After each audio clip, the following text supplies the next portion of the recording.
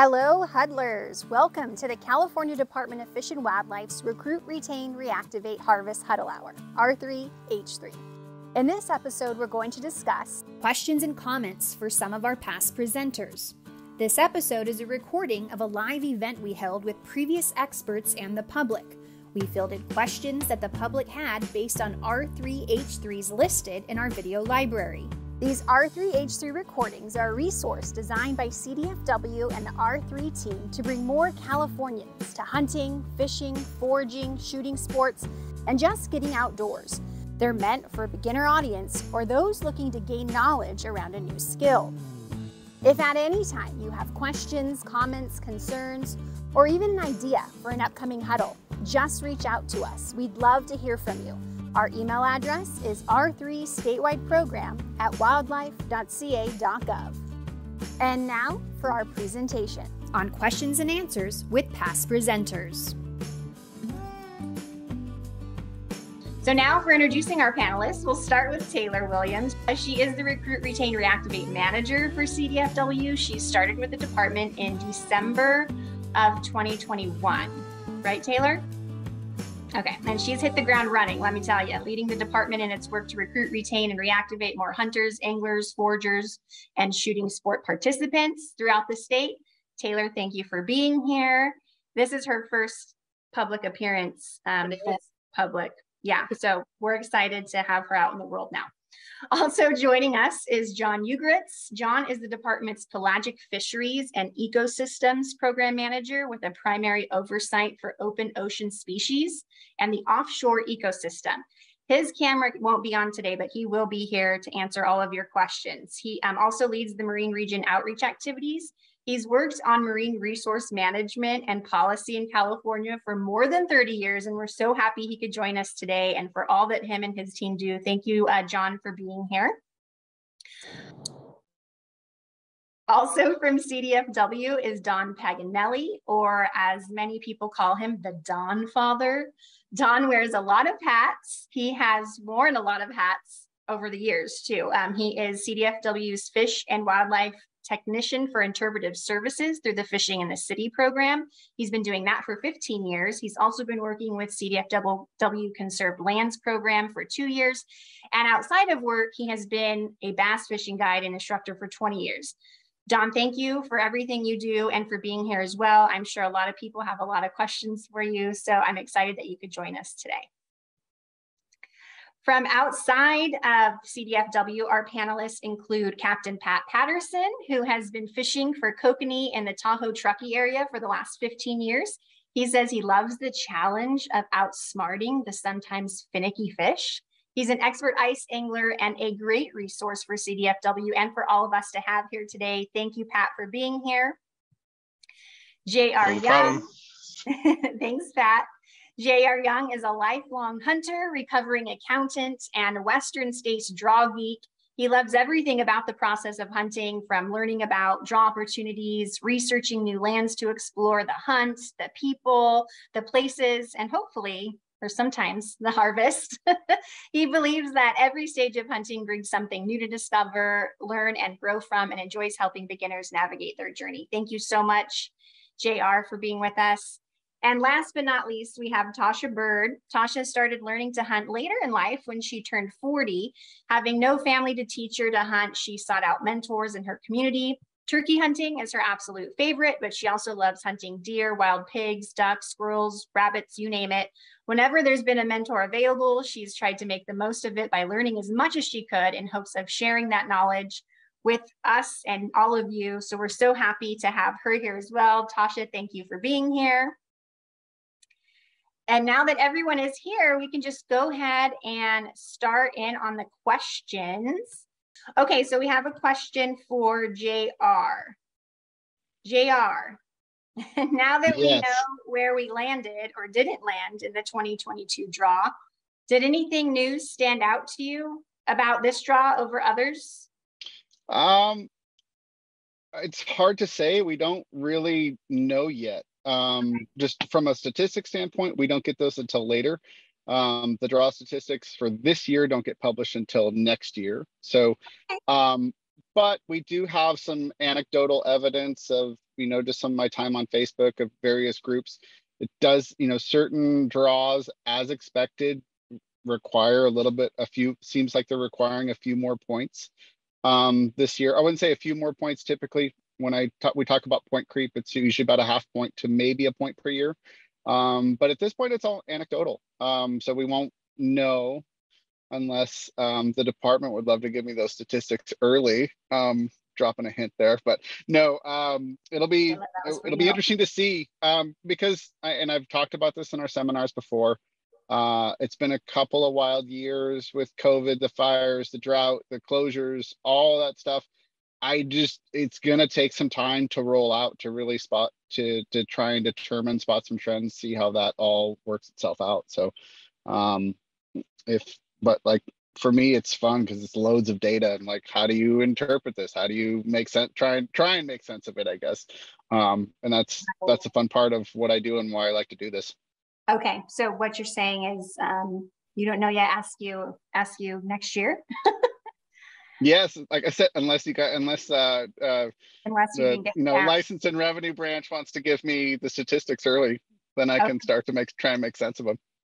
All right, that seems like we should I guess for analytical purposes, but yeah.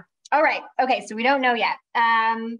Okay, for Pat Patterson, in relation to ice depth, do you have any good resources that list current ice depths on bodies of water, or what months generally are good for ice fishing?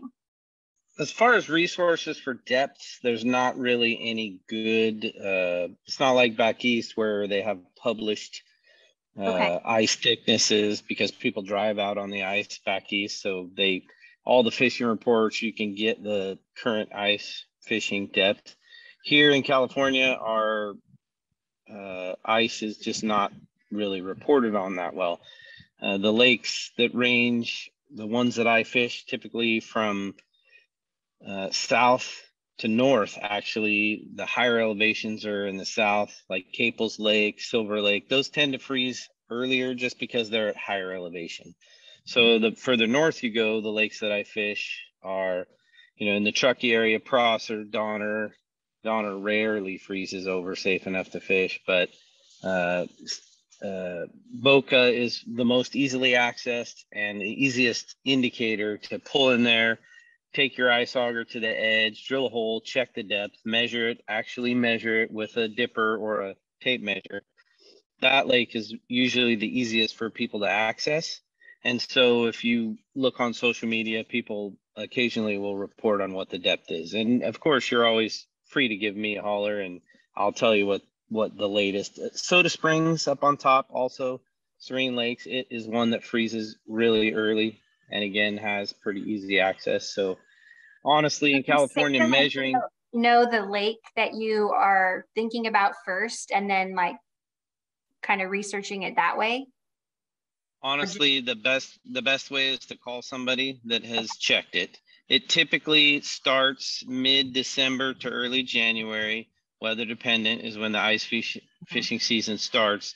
The ice typically gets safe in that, certainly by the second week of January, there is a lake someplace that the ice is thick enough. And then it's completely seasonal here. How long it lasts, how fast the ice builds depend upon how many cool, clear nights we get versus if we get a little bit of snow. So the conditions are so variable. The best advice I can give is drill a hole and check, or call somebody that has been fishing, or watch use the social media. There's various groups. And you can always feel free to call me because you can guarantee I'm going to be out drilling to find out as soon as we can safely get out there.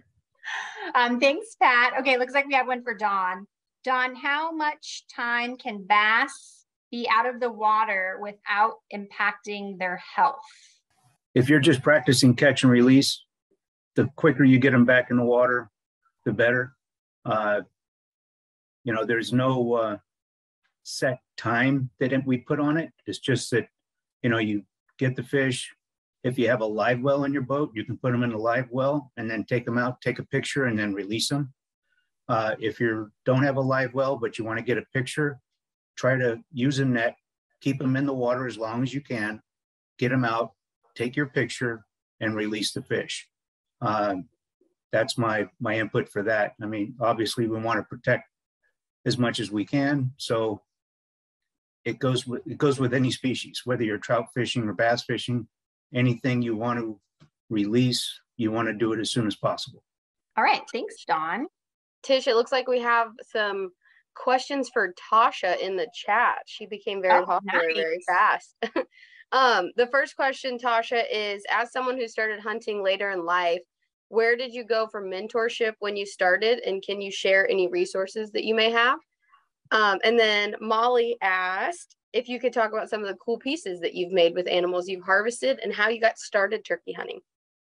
I was really fortunate to have a friend who used to be a guide, and but I would also, when I could afford it, I would also hire guides whenever possible and just, you know, bug them with as many questions as I could think of to get the most for my money, you know, so that I could learn as much as I could to start exploring public lands on my own.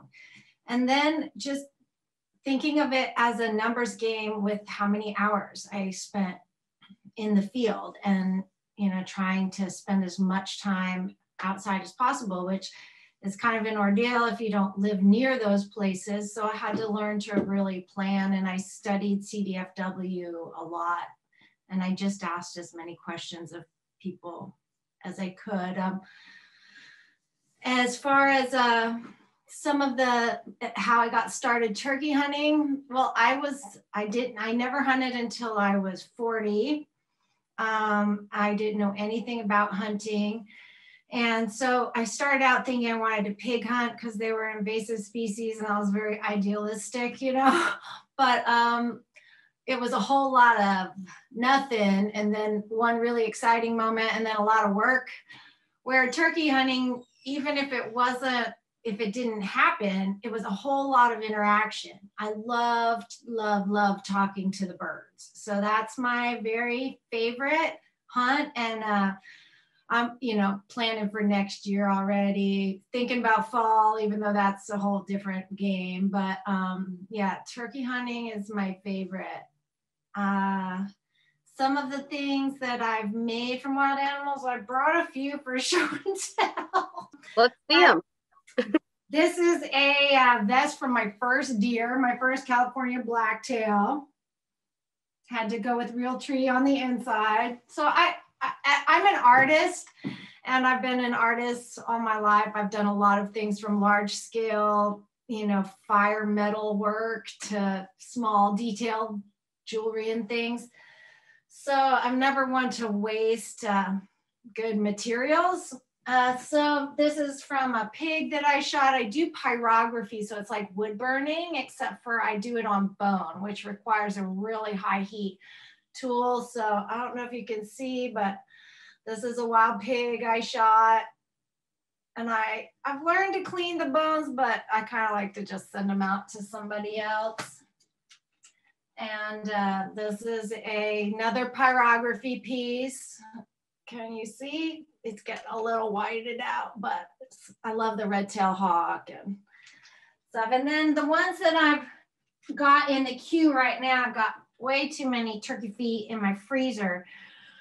But when nothing else will get the birds to gobble, I don't know if they just gobble to shut me up, because I think it sounds so terrible. I'm not going to do it for you right now, but I make wing bone turkey calls.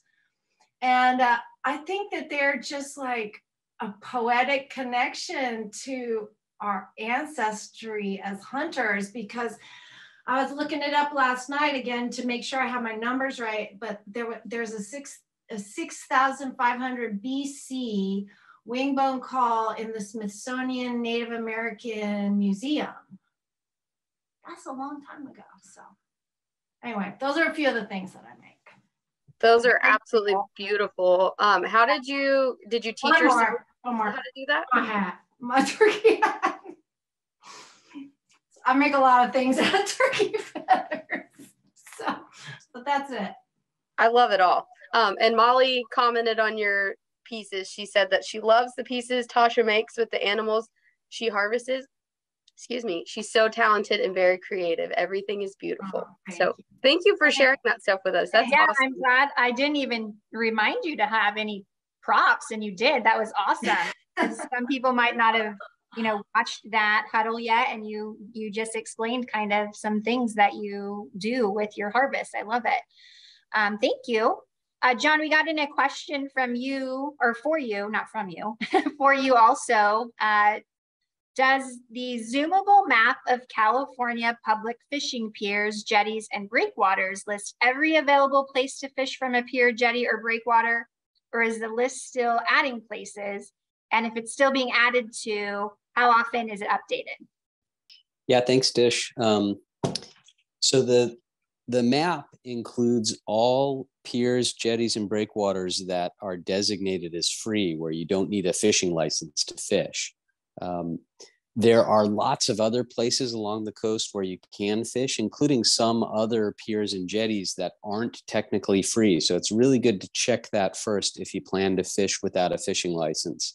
And then the other thing to remember is that even though you don't need a license on those piers and jetties and breakwaters that we list, you do still have to follow all of the other rules, and there's some report cards and things that you might have to have for certain species. So definitely good to know the rules, but if you have a pier or jetty that you think should be on there, you can definitely reach out to us, and we can either add it if it's one we missed, or let you know why it doesn't count, because there are some very specific rules as to what makes it a free fishing pier, jetty, or breakwater. Thanks, John. JR, we got another one in for you. I got an A zone tag. It says I need to have it countersigned by a peace officer, judge, firefighter, ranger, etc. Do I do this right after I shoot a buck, or can I wait a few days? Where do you prefer to sign your tags, or who do you prefer to sign your tags?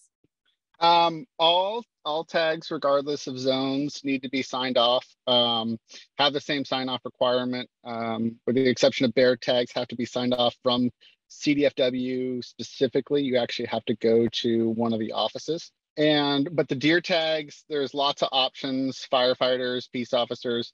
Sometimes I'll say that I've heard this many times, like a lot of people, there are certain types of authorities that have no idea that they're authorized to sign. So I do recommend that you not necessarily line something up ahead of time, but just try and think a little bit about of where you're going to go. But it does need to be signed off immediately or directly on the way to the place of processing, which processors, meat lockers, etc., can sign off on it. So if you're going to bring it to a meat locker, you can go there. That's typically your best bet. They can countersign it for you. If you're going to process on your own at home, think maybe your local fire station. Stop in now, between now and when the season starts. Is a good opportunity. Maybe your local post office. Some people that live in the more rural communities, this is normal.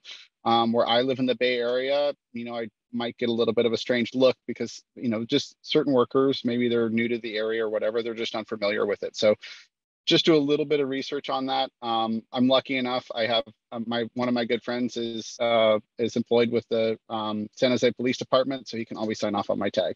So, but a little bit of work ahead of time will save you a lot of headache.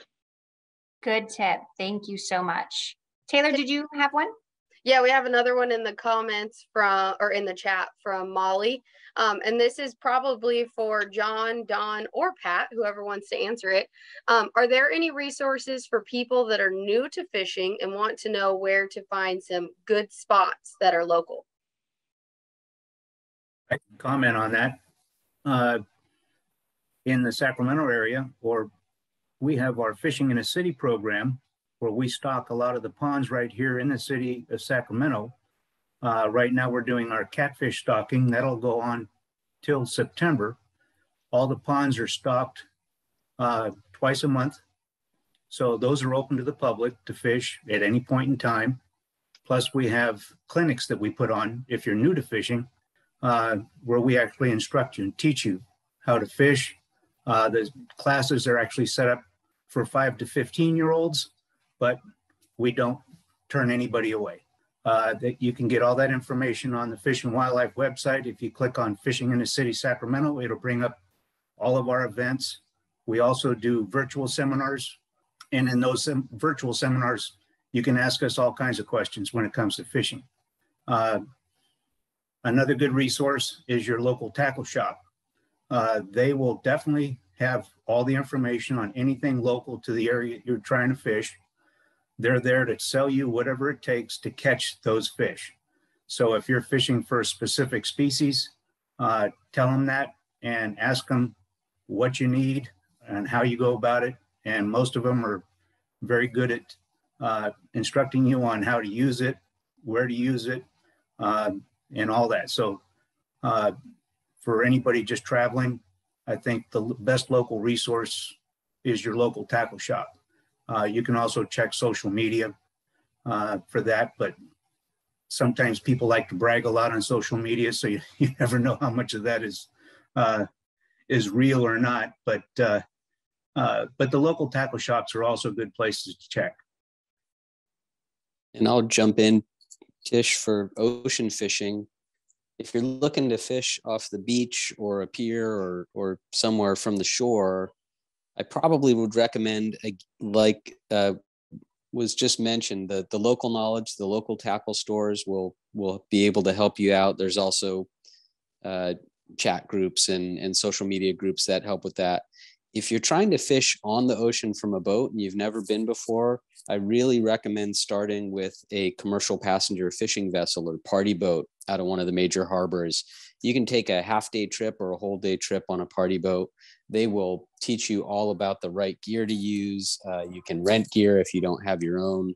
And they provide a lot of information and advice, and they give you the right baits and really help teach you how to do it. It's a great way to start if you've never done it before. Thank you, John. Pat, do you have anything to add to that? Yeah, I definitely want to second a couple of the points that were made. The local tackle shops, can't emphasize that enough. The guys that work in there, the guys and gals in there, as Don said, they're trying to sell you what is going to work.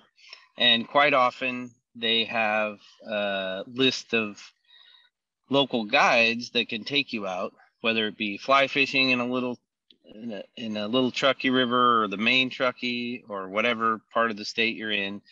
They have folks that would get you out on the water if it's boat fishing, whether it be inland or marine. Going with a guide, picking the right guide is important. When you call to reserve a spot with a guide, you want to talk to them about their services and what they offer. Some guides, their goal is to get you your fish, and that's the main goal of the day. But if you talk to your guide, I grew up with my dad taking us to new areas that we never fished before. Even though we're lifelong fishermen, we don't know what's going on in that area. And you go with a guide with the expressed intent that you want to learn the local water. You want to learn the techniques, the tackle, what kind of gear you need. And if you speak with a guide and relay those desires ahead of time and make sure that that's something that the guide is a service that they're willing to do.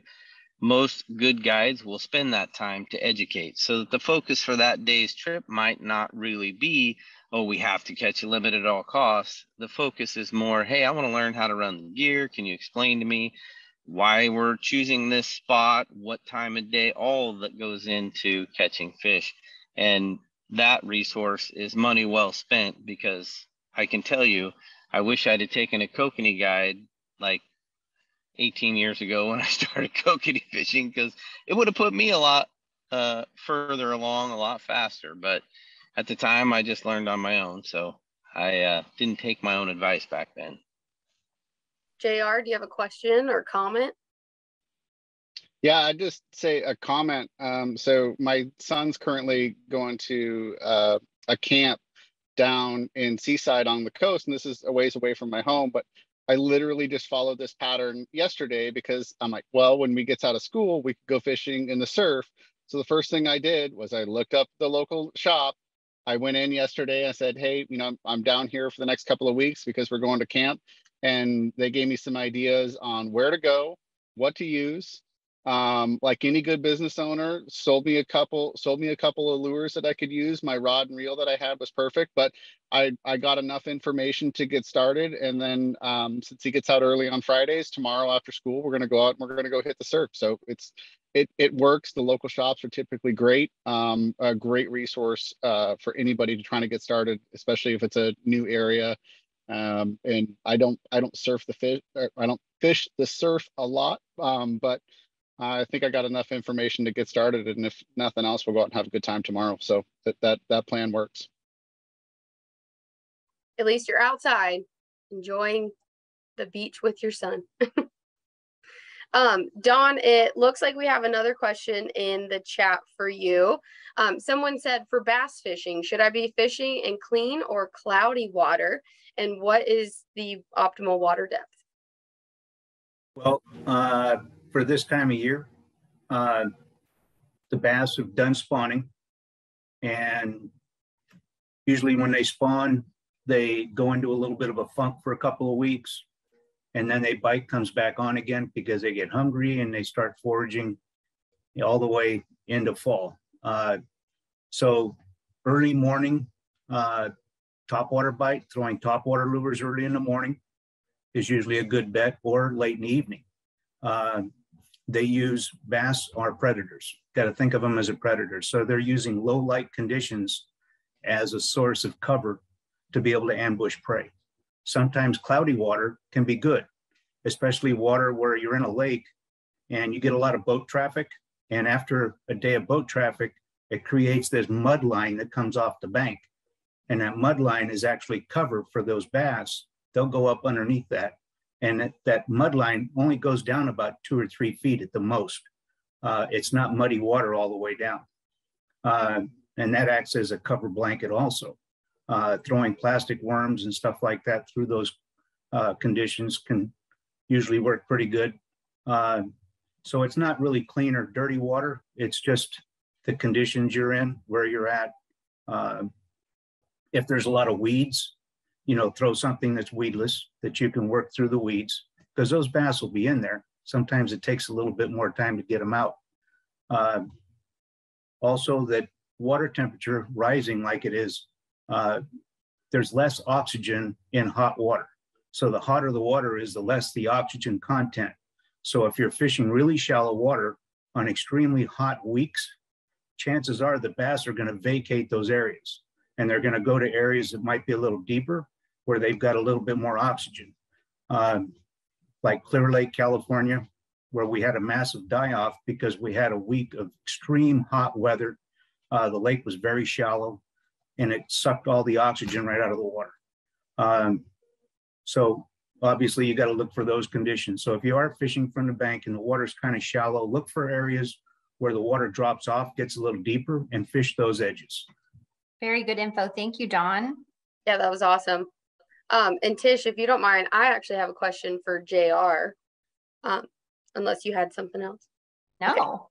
Okay. JR, in the big game, breaking down the big game draw, R3H3 we did in May, we didn't have time to talk about the different ways that you can hunt big game in California with archery, muzzleloader, rifle. Can you talk about your favorite ways to hunt big game? My personal favorite is with a modern rifle. It's the way I grew up hunting. I have muzzleloaders, and I've done muzzleloader seasons, not in California, but elsewhere. I do a little bit of archery, especially during the A-zone season, because there's nothing like walking around with a bow in 100-degree temperatures. But rifle is my favorite, and part of that's just my setup. It's my time commitments. It gives me personally the greatest opportunity for success. But I think with anybody, I mean, archery can be the easiest to practice because you can do it in your yard. So people can get very, very proficient at the skill set of shooting, of utilizing archery. But the skill set of the hunt is something that can take much longer to develop, just because of the need to get closer to the animals, and that can, learning the wind and depending upon where your conditions are, if it's loud and noisy, dry, crunchy oak leaves, etc. all those create individual challenges with the hunt. So hopefully that answers it. Yeah, I wanted our viewers to kind of know all of their options, but I was really curious about your preference too. I have a question for Pat also. So how do you determine your fishing spot on the lake? It doesn't seem very easy to move spots once you've set up. So how do you ensure that your initial choice is the best? Actually, it's really easy to, when you're first getting on the ice, it's pretty easy to switch spots. You just have to drill extra holes. Especially early season when you're first getting out there to see where the fish are, the ice thickness is generally less than a foot. So even with a hand drill, which you can start out with, it doesn't take that long to drill a hole. But in all honesty, it's using a bathymetric chart for the lake is a good place to start. So you pick your spot. Oh, I want to fish off this point or this deep hole, depending upon what species you're targeting. And then you put your electronics in there. There are a ton of electronic options, but it's really important for ice fishing. And I think it really adds to the enjoyment. You're not just drilling a hole and putting some bait down there. You can catch fish doing that, especially in some of our better lakes, but it is infinitely more enjoyable if you have electronics. They have even little fish finders that they float, you put them in the hole and you can look at them on your phone. That's one of the cheapest options. But then electronics run the gamut up to and including the Garmin latest version of LiveScope, which is absolutely amazing. You can see your lures, you can see if there are fish, and you can scout about 150 feet in any direction. You can spin the transducer and literally find a school of fish. Oh, they're 70 feet away that way. And you just pace off 70 feet, drill a hole, and you're right on top of the school of fish. Or you can use it to keep an eye on a shoreline. You've drilled a hole out away from shore and you're looking at the shoreline. I got some really nice trout on Davis Lake that way this year when I just was finding nothing out in the lake. And I went out to one of the small islands, set up about 50 feet away, and just sat there with the electronics looking vertically, taking a slice vertically towards the island. And I would see fish swim by, and they were swimming by in 3 feet of water right up against the shore. So electronics is the answer. And, I started with relatively inexpensive electronics, and because I'm a guide, I went to top of the line electronics because it really adds a lot of scouting capability, much more so than just drilling a hole and sticking some bait down there. Good tip. Thank you. Taylor, looks like we had some more from the chat. Yes, we do. Vic asked, is there any way for a newbie to get informal mentor access? Just getting a firsthand idea of a hunt or scouting, maybe by accompanying an experienced hunter and observing. Tasha, do you want to talk a little bit about this since you not recently, but you've gotten into hunting as an adult? Yeah, I would say go to a good place that I met people was at the archery range or at the shooting range. You can, if you see someone wearing camo, you can ask them if they hunt, and or start asking around your friends, because if they don't hunt, they probably know someone who does. And that's as informal as it gets. Or otherwise, I would say when and if you're able to hire a guide and just be ready to maybe do more learning than hunting, even though, you can kind of do both. And Vic, we also have some resources on our R3 webpage. If you want to check that out and reach out to us at any time, we would be more than happy to help get you in connection with people that may be able to help you. And we have another question. It says, for people that are used to hunting small game and birds, what big game animal do you think would be easiest to get into hunting or learning how to hunt? JR or Tasha, whichever of you two wants to take over this one. I'll go for a second. I recently last season, I got 2 bucks and I was able to handle them by myself. So, you know, I'm not as big and strong as some people. So I think that if you're going to try to do some big game by yourself, that says something as to, you know, that you'd be able to. Yeah, I'd say, I mean, with in terms of opportunities, deer and pigs, both. Pigs can be challenging on public land, number one, but the opportunity is wide open given the full year season length, and you can utilize that deer hunt, or you can utilize that pig hunting time for potentially scouting for deer or scouting for bear. I mean, that's the great thing about hunting and being in outdoors. Your clock should always be on, you know, for lack of a better term. Like, you should always be thinking about, you know, potentially that next hunting season, that next location, that whatever. So even if you're out for pigs and you don't see anything, be looking for other sign and finding those opportunities. But switching from small game and upland game to big game, definitely size. So pigs and deer are one. Bear, again, has a tremendously long season for us. But even all of across our, especially between deer, pig, and bear, all three of those seasons are incredibly long, provide long opportunities.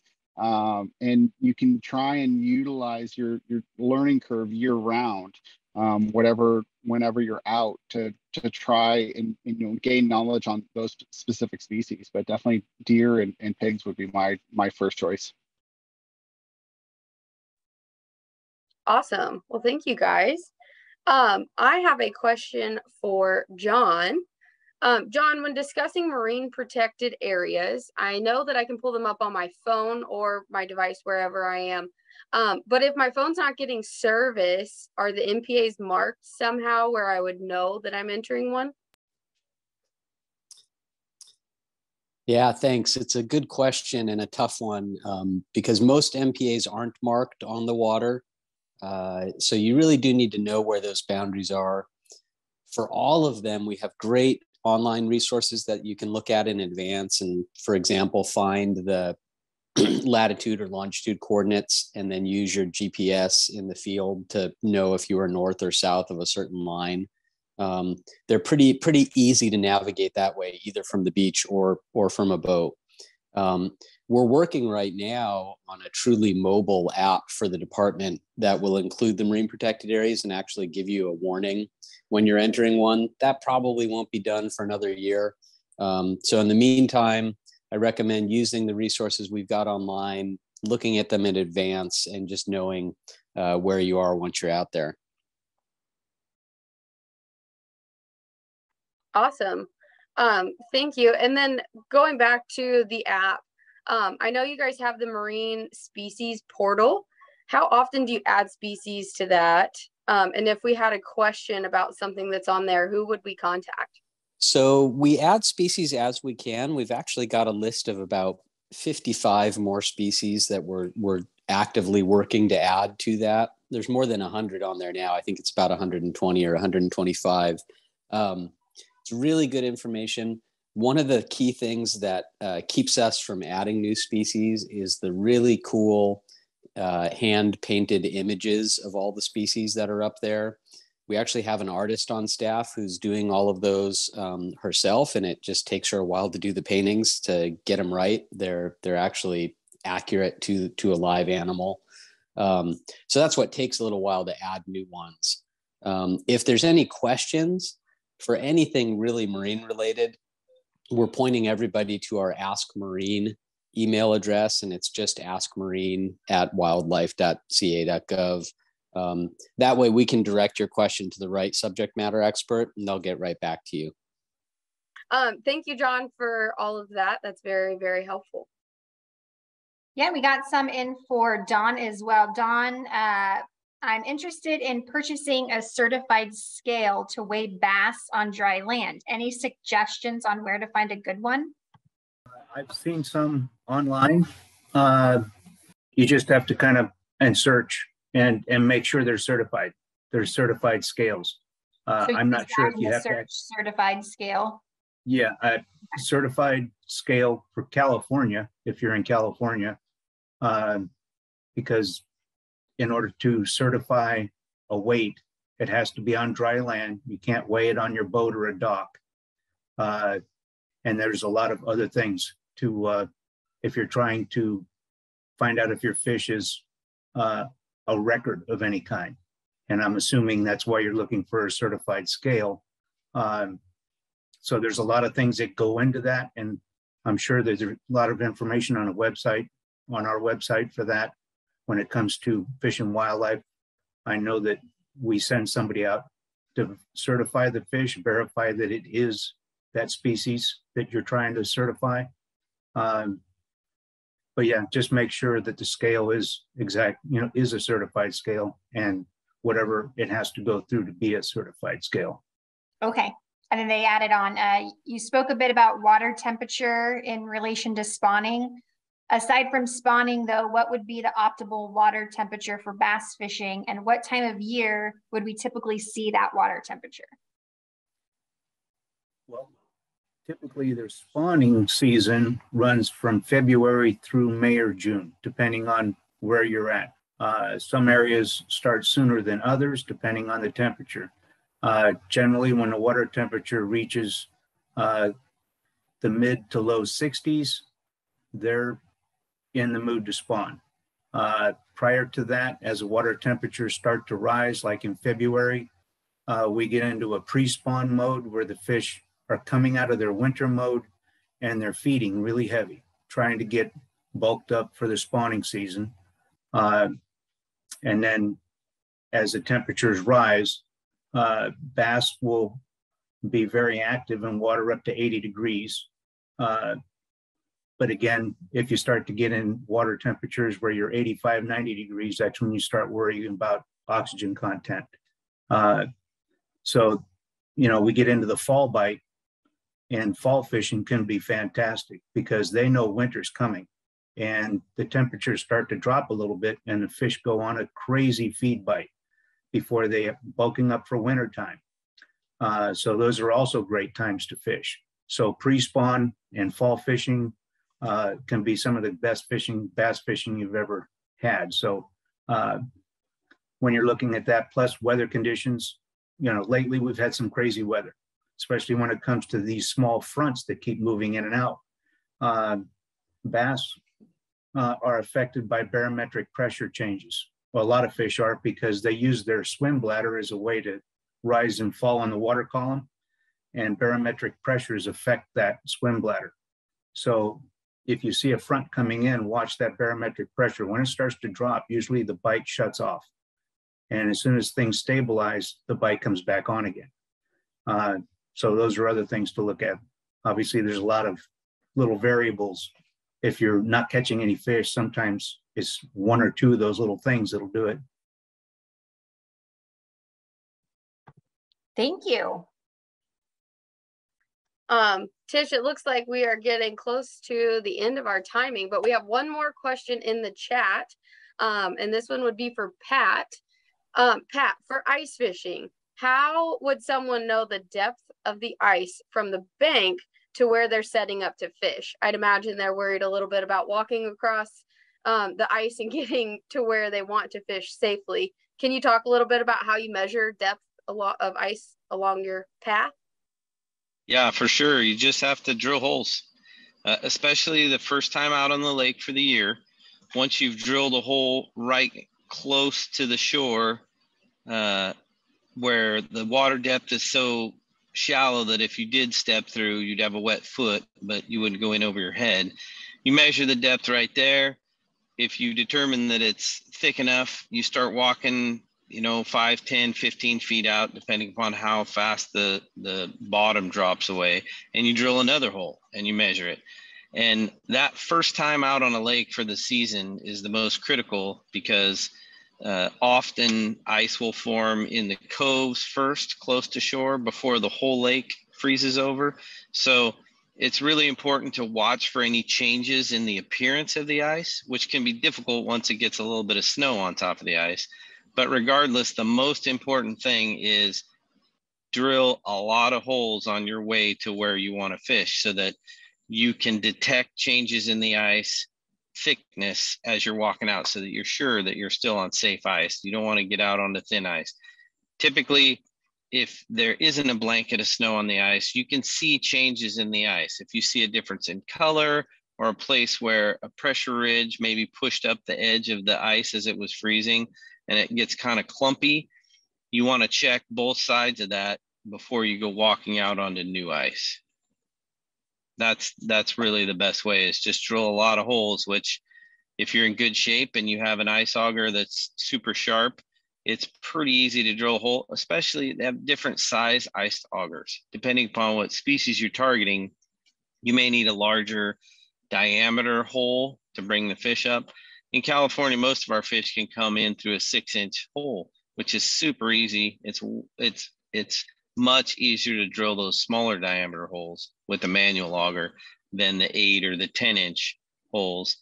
But once you get either a gas or now the new electric ice augers, it really, I think, increases ice fishing safety having an electric auger, because the new ones, you can drill 2,000 inches of ice on a charge. So you're not hesitant because you're getting tired to drill those safety ice depth check holes.